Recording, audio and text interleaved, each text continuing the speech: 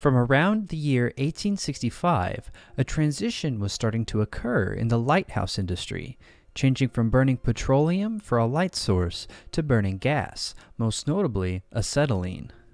In theory, this new fuel source could greatly increase illumination while also decreasing the cost and maintenance requirements, but it was difficult to put into practical use because of how dangerously explosive compressed acetylene could be. Many innovators worked on a design that could bypass the dangers associated with acetylene, and came close, but the problem of storing acetylene in a non-explosive manner wouldn't be solved until around 40 years later at the hands of a Swedish engineer by the name of Gustaf Dalen. Dalen grew up on a family farm in Sweden with 4 siblings. From an early age, he showed signs of brilliance, helping the family farm through equipment and gadgets he made as a kid, such as an automatic threshing machine, which separated grain seeds from the stalks and husks, and a bed roller for optimal soil. However, it wasn't until 1892, when Dalen was 23, when his skills would be first noticed outside the farm. Dalen made a gadget that was able to determine butterfat content in milk, which attracted the interest of notable engineer Gustaf Dalen when Dalen took the invention to Stockholm to showcase. Dalen, noticing Dalen's mechanical skill, advised him to seek a technical education, and so Dalen decided to leave the school of agriculture he was in at the time and enrolled in the Chalmers Institute at Gothenburg that same year.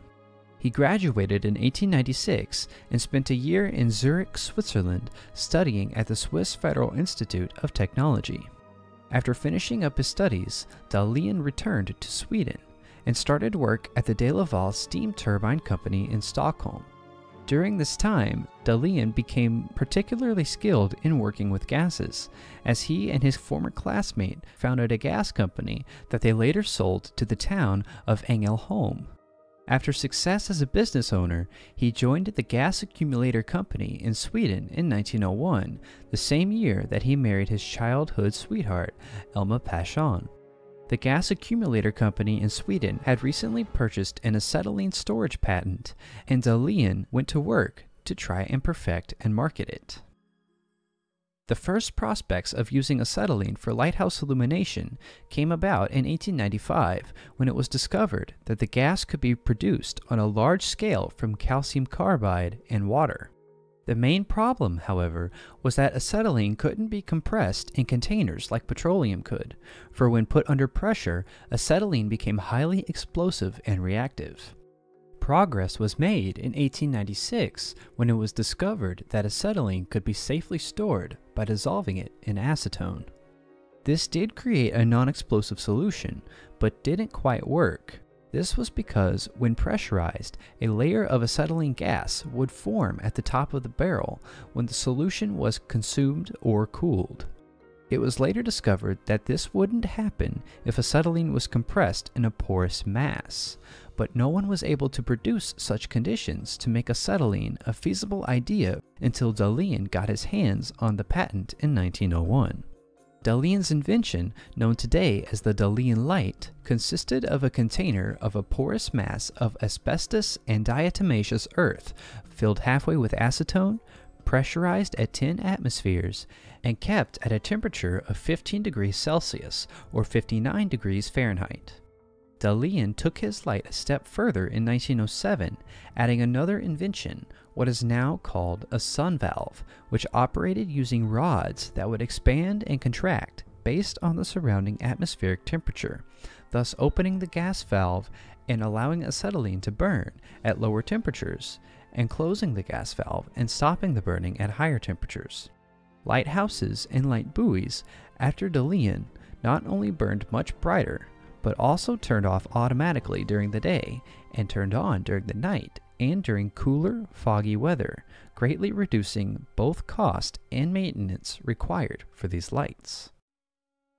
Dalen was named chief engineer at the Gas Accumulator Company in 1906, shortly before inventing his solar valve, and in 1909 became managing director of the company when they reorganized to the name Swedish Gas Accumulator, or AGA for short.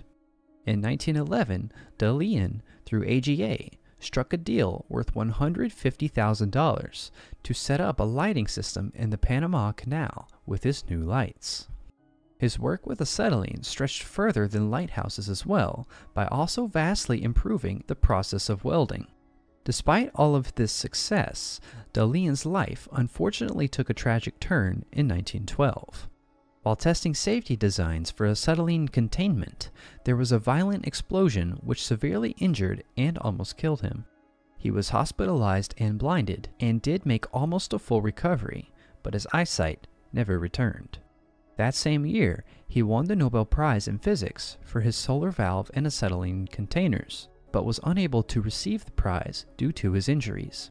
His brother, an ophthalmologist, received the prize on his behalf. Dalen's blinding incident didn't stop him from his pursuits in science and invention.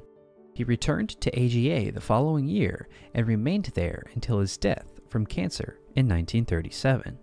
During this time, he contributed to more products, most notably a 24-hour burning, low-energy oven.